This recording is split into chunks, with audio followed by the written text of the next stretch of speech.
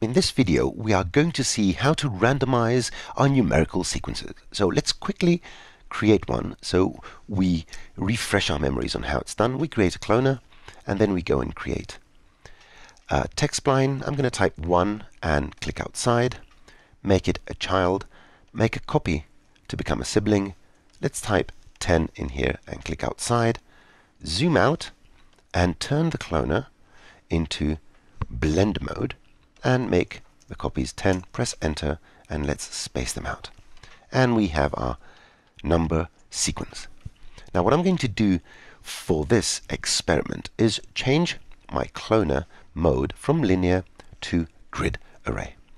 And I'm going to make this 10 by 10 by 1. So I have 100 numbers. I'm going to go here and type 100 and click outside. Now let's go to the cloner and let's space this out a bit.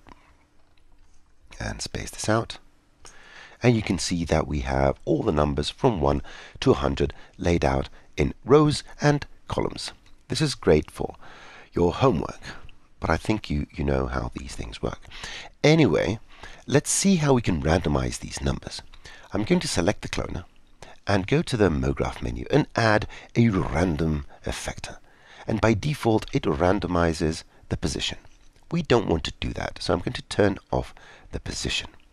What I need to do is modify the clone, as it's called, and it's this parameter down here. I need to change this to 100%. And you can see that now we have all these odd random numbers which are overlapping and so forth. That's not exactly what I want. There are two more things I need to fix which are important for this method to work. I need to tell the random effector to generate a very specific type of randomization, which is called not random, but sorted. If you use this sorted, then each number is going to be used only once. And of course you're going to ask me, so why do we have so many ones here and all sorts of other odd numbers? And the reason is we need to go to the min-max. If it's closed, you just open it by clicking on this very small arrow. You need to make sure that your minimum and maximum are 0 to 100. So 0, press enter. And now we have a list of all our 100 numbers in no particular order, but each number is portrayed only once. So 100 is only once, and 1 is only once, and so forth. You can check it if you have time. I do not.